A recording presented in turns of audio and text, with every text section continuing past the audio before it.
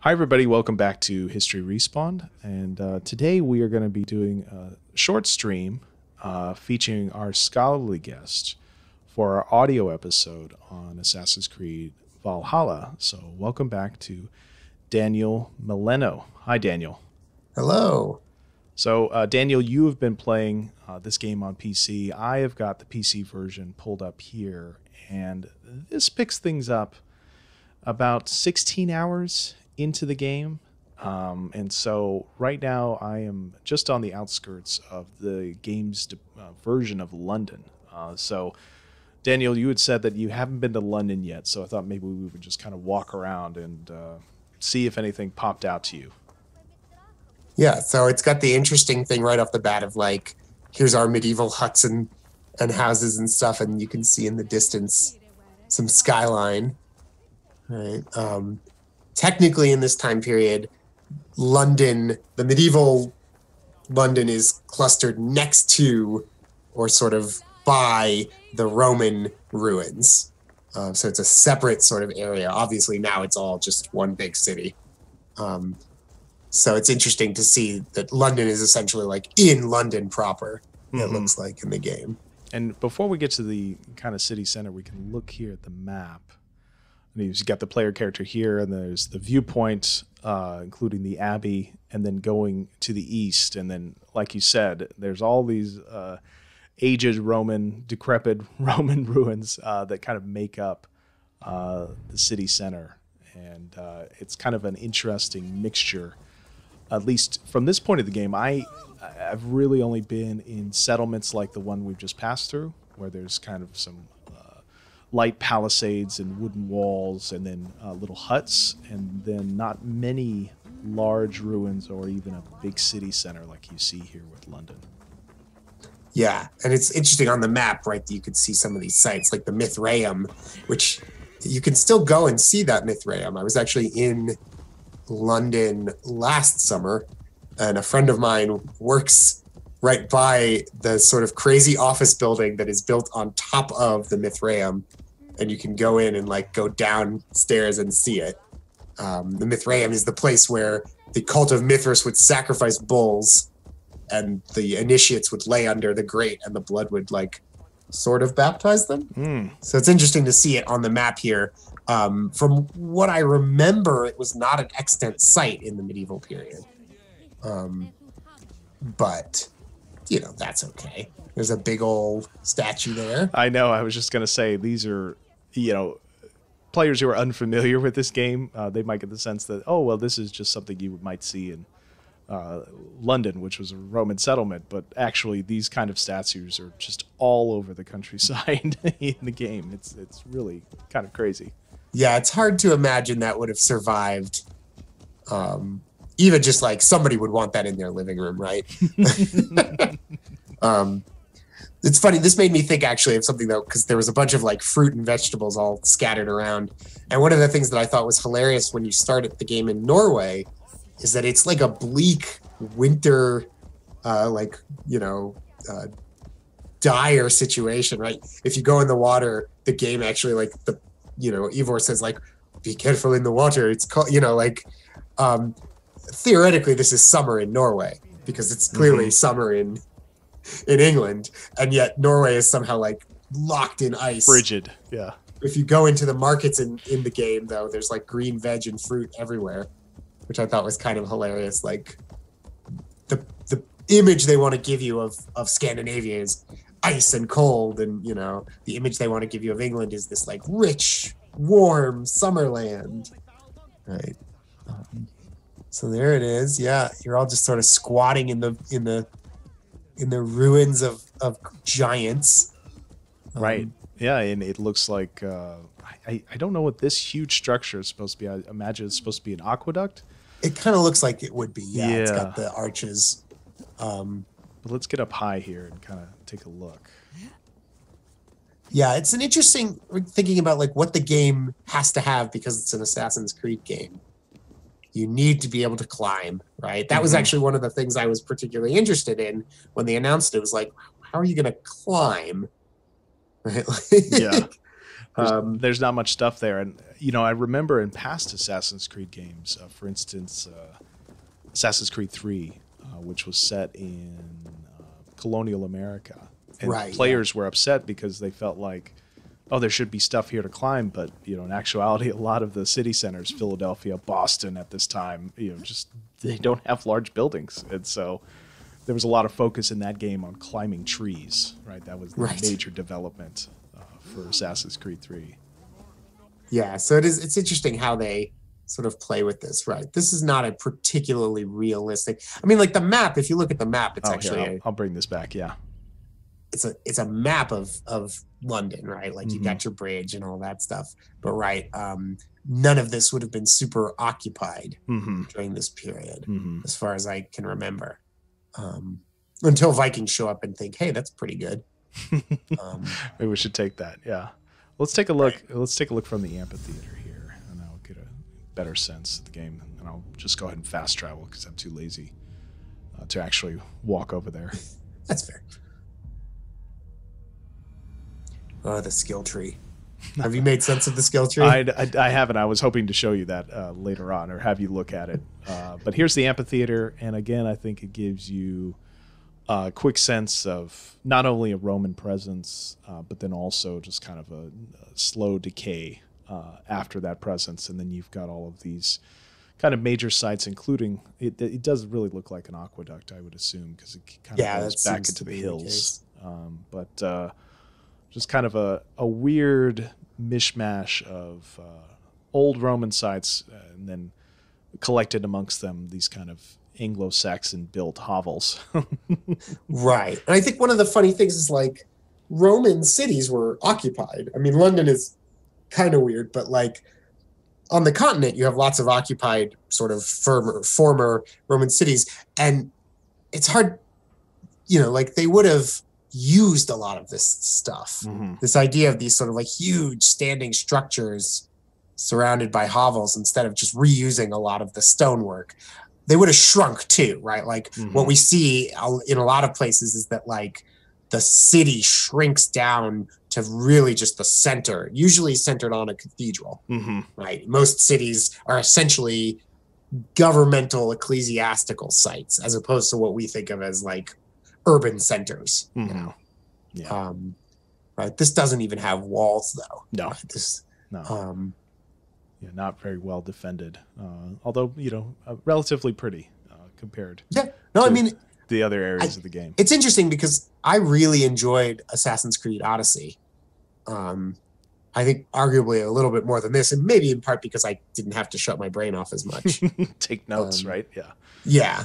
But one of the things that I found so impressive was the way that they rebuilt the cities, obviously much smaller. Yes. But, that's a lot easier to do with Greece than it is with Roman Britain. Right? Just we have a much clearer sense of what Athens was like at its classical stage than what 8th century London was like. Yeah, it's an interesting challenge. So just hop over here. We talked about this a little bit, but the skill tree for this game, which I think is interesting. I mean, you can speak more to the kind of relation of the depiction of this game of Norse mythology and these constellations here, but from just a video game standpoint, this skill tree reminded me immediately of Skyrim. Another game that kind of options out Norse mythology. And if you've played Skyrim, you'll remember the skill tree from that game included the same sort of look, a much more organized look in Skyrim, but the same look of constellations and building a constellation through the skills, through the skill tree. Yeah. Yeah, that's immediately what my brain went to as well. Was that it was this is a Skyrim ripoff, except that it's a mess. I think it's purposefully supposed to be, but it's an interesting decision, right? Because like each tree sends you all over the place. There's stealth powers in each tree. Theoretically, red is melee, and blue is ranged or whatever. But like you can get X, Y, or Z type of stuff no matter which direction you go. Yeah. And it's really about those central powers. I mean, it's very strange, I think, because you don't really know, like you said, you don't really know where you're really going to get the abilities. I mean, I'm sure people have already posted online where all the different abilities are located, but from just me playing it without any extra guidance, it's really just kind of a guessing game as to what I'm going to get out of, each turn, and of course you've got all of these powers here, these lines going off of this constellation. You have no idea what's next. And that can be frustrating, but also, I don't know, it's a little bit fun. I don't know how I feel about it. There's an element of like emergent gameplay, right? If you decide you want to go down the stealth route, you don't quite know what you're going to get next, but presumably it could be interesting to find out. But yeah, I imagine most people are just going to go online and find a tooltip. I wonder how much, right, is there a multiplayer aspect of the game? I don't know. And I would imagine there could eventually be one, because it feels like the kind of rating mechanic in the game would kind of lend itself to a multiplayer element. I don't know, but yeah, I don't have any news on that. It would certainly be nice if your raiding party was not a bunch of NPCs who can't do anything to a bunch of other NPCs who also don't do anything until they meet you. Right? There's a lot of sort of like, go, my raiders, hack at each other while I run around and gather treasure. Yeah, exactly. They're the ones who basically take the bullets for you while you're opening up chests and you're trying to figure out how to get around obstacles in the surrounding area. So, yeah, making sure not to hit any monks on the head. Oh, of course, yes. Although I haven't watched, I don't know if the NPCs actually kill monks, or do they avoid it as well? I haven't noticed. I didn't notice either. That would be interesting to see. Those poor sacrosanct monks. So this is the settlement that you create, Ravensthorpe, and this is my raiding party here. You can see all of my Viking crew coming off of the longship, and we've all got matching color. It's like a uniform. Right here. I would doubt that that's historically accurate, but everybody is very well dressed. Every single person is in their Sunday best. It's fascinating. I think I mentioned this in the podcast, but there's so many fun museum pieces just sort of scattered around in this game. Like if you spend your life doing Viking Age history and archaeology, you'll be like, oh, that's that. Everybody is wearing these very sort of like the best pieces, right? Because of course those are the pieces that have survived. And those are the pieces that get featured in every, museum booklet and whatever. And so everybody's wearing all of these really nice items that, would clearly have been only buried by the richest and most wealthy Norse people. Right. And I was thinking that with the artifacts that you can pick up, including these arm rings and the rings themselves, they look like, somebody, in the development team went to a museum and basically copied this, which is fine. I think that's great. It's a nice touch, but it does kind of give you the sense in the game that, these objects in the game feel common, but, of course they were probably incredibly rare. Right, exactly. Here's your giant hall. Yeah, so I wanted to ask you about this. Were these kind of halls, I mean, this is something that's obviously associated with the Viking Age, with Viking culture, but, how common was it to have these humongous halls built not only in Scandinavia, but then also in England? Right. I mean, like in Scandinavia, the hall is the place to be. Right. Like that is where everything happens. And that's true in the Anglo-Saxon world as well. Although these are very clearly modeled on Scandinavian halls. They're much bigger than the actual halls would have been, both horizontally and vertically. There's a lot of roof space. And one theory I heard actually from somebody that I was talking to about this is that it's purely about camera stuff. That like if the ceiling was too low, you wouldn't be able to get good camera angles. But these are like the fact that you arrive at Ravensthorpe, which is not yet Ravensthorpe, and this hall is already here, and it's got these incredible decorations and this incredible woodwork. Like, who built this? How did they do this in a year? Yeah. Right.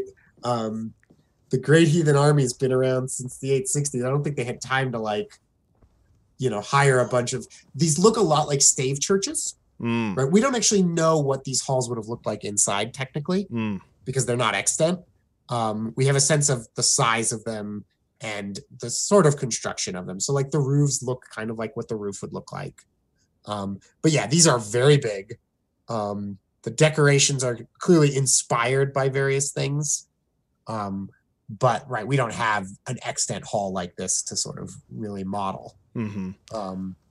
And here we are. Yeah, they're just elaborate. And then of course, my favorite thing in the entire game is the map.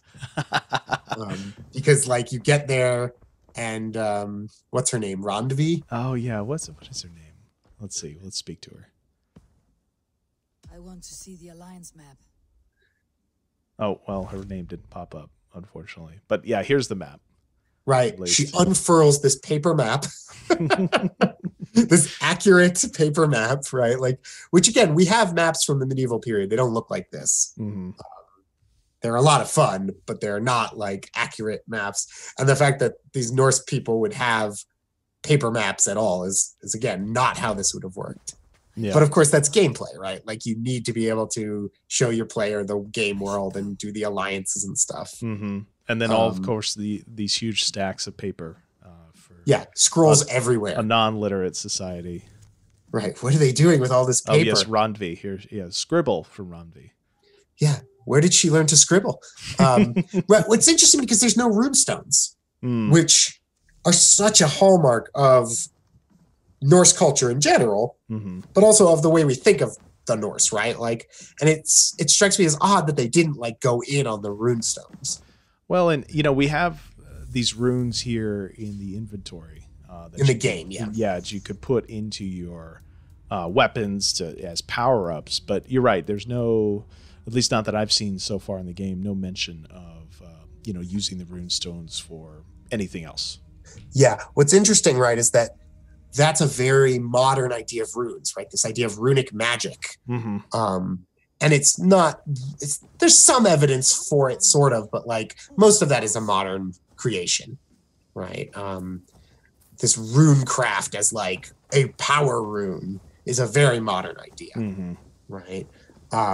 Runes, of course, are another hot button topic in medievalisms because there's this great term coined by I think it's either the medieval middle or the medievalist. There's a couple of great blogs about this sort of stuff called Schrodinger's medievalisms, where like if you see somebody with runes tattooed on them, are you about to like have a nice conversation with like a D&D nerd, or are you going to have a conversation with a white supremacist, right? Like because both groups are using these now, right? And it's a really interesting sort of like until you actually talk to someone, you don't know what it means if they've got like the Norwegian swim team or ski team and the like alt-right movement in Norway are both using the same runes.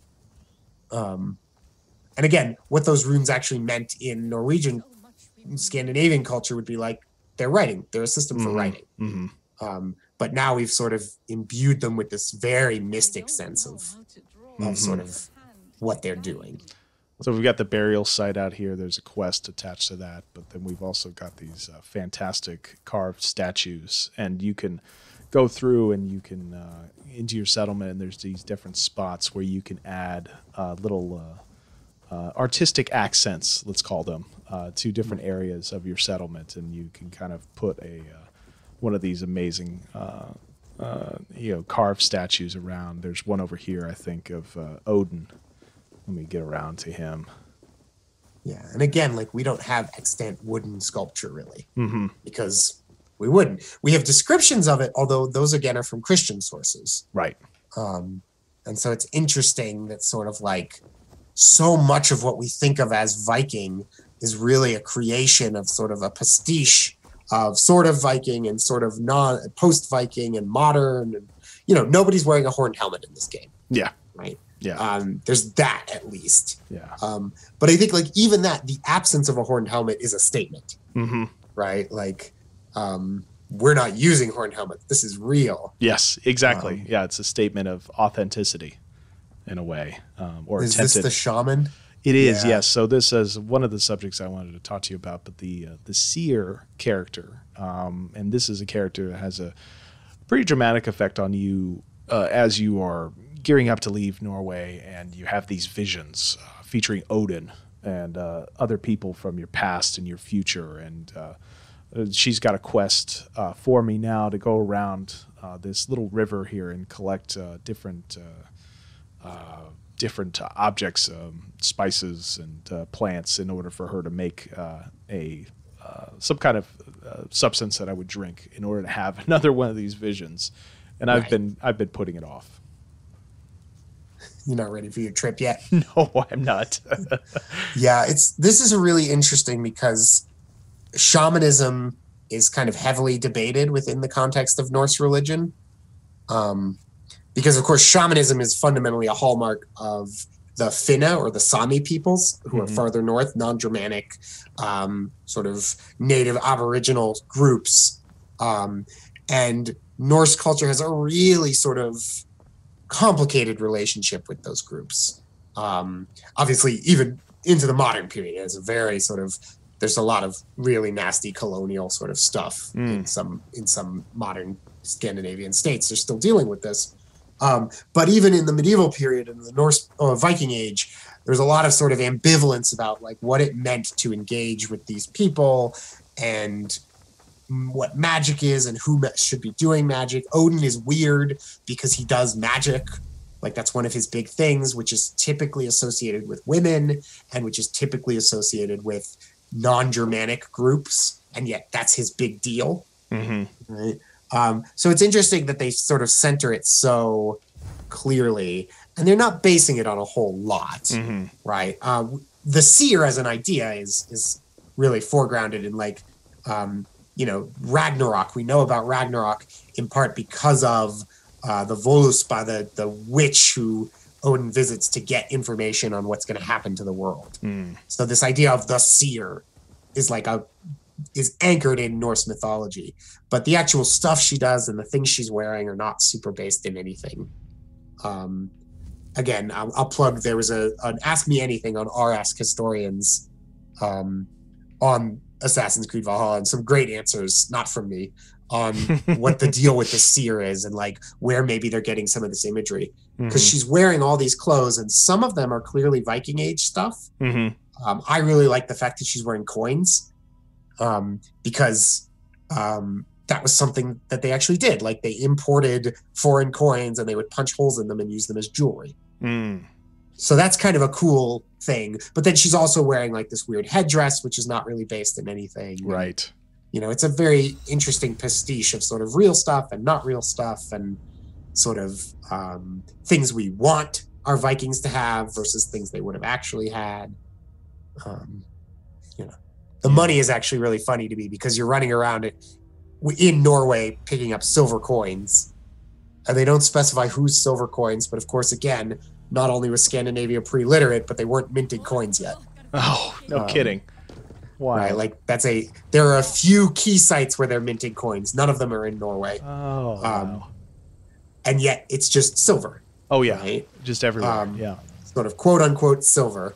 And they look like little coins. And it would have been really interesting to see them use hack silver, which is basically pieces of melted down silver that you could cut off and weigh. But they choose to go coins, and I think they probably do that in part because everybody knows what a coin is.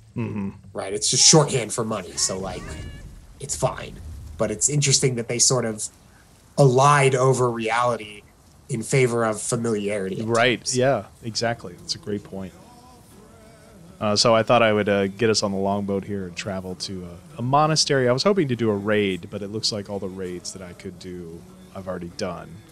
You've raided so you can't raid any further. And there are other raids available, but unfortunately they're at too high of a level, so my character would probably just be murdered. But here we are with our longboat here, and I was just wondering, what do you think of this depiction of the longboat and the kind of crew that you've got on here?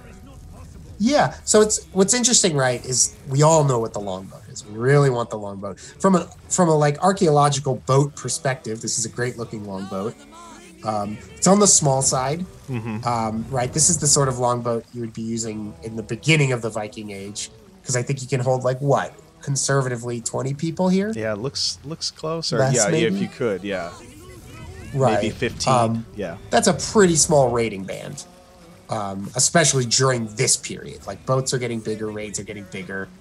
And the fact that you're doing this all with one group of dudes and women is very much, I think, about game mechanics, not reality. Because at this point, what we're really talking about is like these sort of conglomerate Viking activities where lots of different groups are banding together. There's a great term for it that's being used now, hydrarchy, which is this idea of like these like sea kings and these sea kingdoms that are highly malleable and sort of can come together and split apart.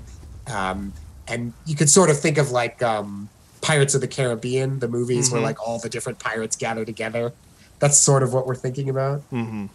So the boat is a longboat. It sails a little bit high. I think that's just game physics. But it looks like fun. I love that they have the songs and the skald is there. I found it really interesting that you get to Norway from one of those. Yeah, I think you have like 3 longboats. Yes. Yeah. You wouldn't have sailed. You would have gone raiding. You would not have gone settling in a longboat. Oh, okay. There's a whole other type of boat, which is called a Knar, Knarr. And that's a wider boat. It's got a deck that you could put stuff in so you could actually store stuff. And that's probably what most people would be leaving Norway in. See, because one of the questions I had was it didn't make sense to me to have this ship that you traveled from Norway in, and then also being able to use that same ship in the river systems of Eastern England. That seemed a bit of a stretch to me. So it's interesting to hear you say that. Yeah, although the river thing is actually realistic, because one of the reasons why Viking boats are special is because they have this really low keel. So they can go on rivers and they can beach, right? You don't need a harbor for them, for instance. So you could take them up rivers, and that was really shocking for most non-Viking peoples. One of the reasons the Vikings are able to do what they do, and again, one of the reasons why the victims of Vikings are so sort of like unable to make sense of it to a certain extent, they're so shocked, is because like Vikings are showing up places where nobody should be able to show up. Right. And they're getting there really quickly, and then they're leaving really fast. Interesting. And it's because they have these boats that are really shallow keeled. So you can like go up a river, and then you can go onto a beach, attack, hop back in your boat, push the boat back into the water, and leave. A smash and grab. Yeah, exactly. So that's sort of realistic. But again, like, it's interesting that, okay, maybe they have a longboat because they would need a longboat. But if all the settlers are coming with them, they wouldn't be in longboats. Yeah. Right. They would be in these bigger, what are called Knars or Knars. Knar. So it's an interesting pastiche because, again, when you see Vikings, what do you think? You think longboat. Yeah. Right. That is what you think. And so that's what they have to give us. Well, so it even though I've completed this raid, it's given me the option to raid. So I'm think we might as well end this stream with a raid. Raiding. It feels fitting. Yeah, absolutely. So this is a monastery that you come across, I guess, at about the 12-hour mark in the game. And of course, you've got these guards all over the place. Just so many guards. So many guards and so much violence. And just really grotesque amounts of gore. But, I think that fits in part and parcel with modern games and with Assassin's Creed, especially in the last decade or so. And then, of course, you come raiding in and all of these people, the local civilians, hightail it back and try to run away. Right. And your goal is basically to grab a couple of chests. Yeah. It's very schematic in that way. Which sort of, again, makes sense, right? Like, to a certain extent, you can't have an open-ended raid, and you're not going to be allowed to sell anybody into slavery. Right. Or ransom them off. That's a mechanic that just doesn't exist. And I think it would be a very different feel for a game if the second half of every raid was an economic transaction. right? Like, Right, a negotiation. It yeah, seems like like that might be something that would work, say, in a strategy game. Like we had talked about Crusader Kings a little bit, right. but not necessarily in a game that's supposed to be about, action and adventure. Right. It's just it's so funny because the prevailing image we have of the Vikings is this violence, this raiding, but so much of what you actually get when you actually like read about Vikings for a long time is that they don't actually like fighting all that much, or rather that everybody wants to fight, but they would rather fight with people who can't really defend themselves. Anytime you get into a situation where there's two armies facing off against each other, you get this sense that like this is the least positive way they wanted this to shake out. Yeah. On both sides. Yeah. Right? Nobody actually wants to risk dying in battle, despite the fact that there's all this talk about Valhalla, etc. We see so frequently in the sources that like they'd much rather take a ransom payment and this is true on both sides. Like kings would rather pay off the Vikings than risk losing a battle to them. Vikings would rather leave and go somewhere else than risk losing a battle to kings. Not always. Like there's lots of moments where that breaks down, but that does seem to be the sort of prevailing sense that we get. Is that like you want easy pickings? You don't actually nobody wants to die. Yeah. It's an occupational hazard, but like if you can shade things in your direction, you're going to. Right. But that's not really a thing in this game, right? Like there's no way to sort of like show up at a monastery and be like, cart out all your gold. Well, it's so weird too because you've got these characters in the game and they just seem to have such a lust for death. Like they keep talking about how they can't wait to see their fellow soldiers in Valhalla, and they're kind of looking forward to their demise, and I just feel like I don't know, it doesn't feel, from the perspective you just shared, of kind of tried to avoid violence and tried to take hostages. That makes more sense to me than what we get in the game. Yeah, right. I mean, it's the difference between Vikings as pragmatic, which I think is the ultimate. Like, if there's a characteristic that I associate with the Vikings, I think there's two. It's pragmatism and adaptability. Right, like. The thing that Norse groups are really good at doing is going to places and making a home for themselves, whether that's in Russia or Ukraine, or whether that's in England or Ireland or Iceland or France, right? That's why one of the big movements in Viking Age history now is this idea of diaspora studies. That if we think of the Vikings as a diaspora in exactly the same way we would think about the Jewish diaspora or the African diaspora, right? It really changes our sort of perspective. So there is violence, right? Like a category, one of the things we associate with diaspora is looking for opportunities abroad, right? Yeah. For Irish people coming to America, that's one thing. For Norse people going to England, it looks slightly different, but it's still about opportunities abroad. So we've got this monk that we can chase here, and of course, if you attempt to murder them, then that's a no-go. That's a no-go. Yeah, but here are these lovely guards that would sit in. Yeah. They'll happily handily easy to take out, or usually. Uh-oh. They're putting up a good fight here. Yeah, and I think... Oh, they took me out. I think one of the interesting things that I've seen... let's see, reload, later save. is that, the game, it does kind of steer into this stereotypical Viking lore of raiding and killing. But then, like you said, it does have the settlement option, which, on the one hand could be, kind of a way to enliven game mechanics, but then also I think speaks to this,